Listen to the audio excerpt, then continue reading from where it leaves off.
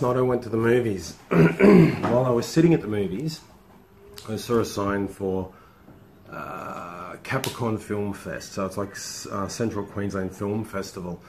Looked it up, saw some spelling mistakes. I've been talking about making a short film for years, and over the last month or so I've been talking about vlogging. Don't know about vlogging, don't like the way I look, don't like the way I sound, so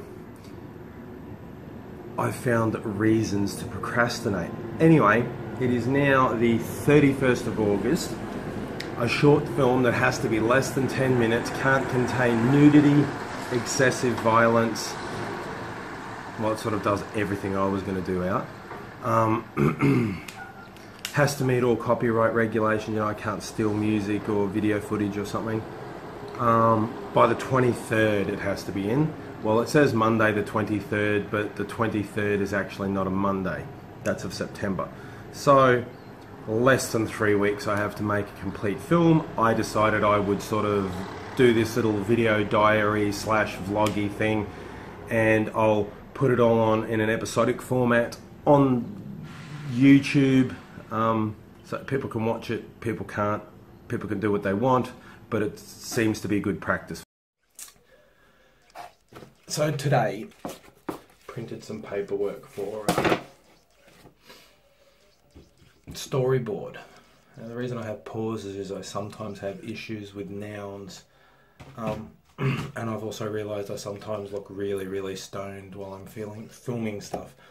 Last night we went to the movies, which I mentioned before. There was an ad for this film festival. I looked it all up. I have until the 23rd of September or the 26th or maybe the 19th. I don't really know which the day is, so I'm going to budget for, say, the 17th.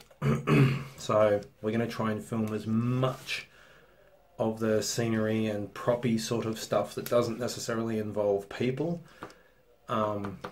this weekend, and then that gets it out of the way.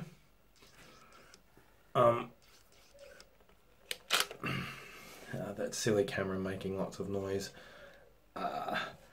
So I'm going to draw all this. I realised I've been doing everything as if the car's left-hand drive, which it isn't.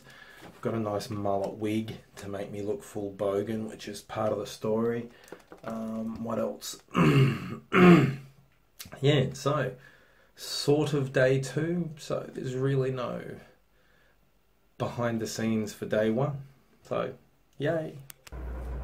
We've purchased a mic, because the mics on these things just pick up everything from all the way around. I'm mostly going to be using my DSLR, bit of a cleanup. Got my workstation ready, gonna start doing a bit.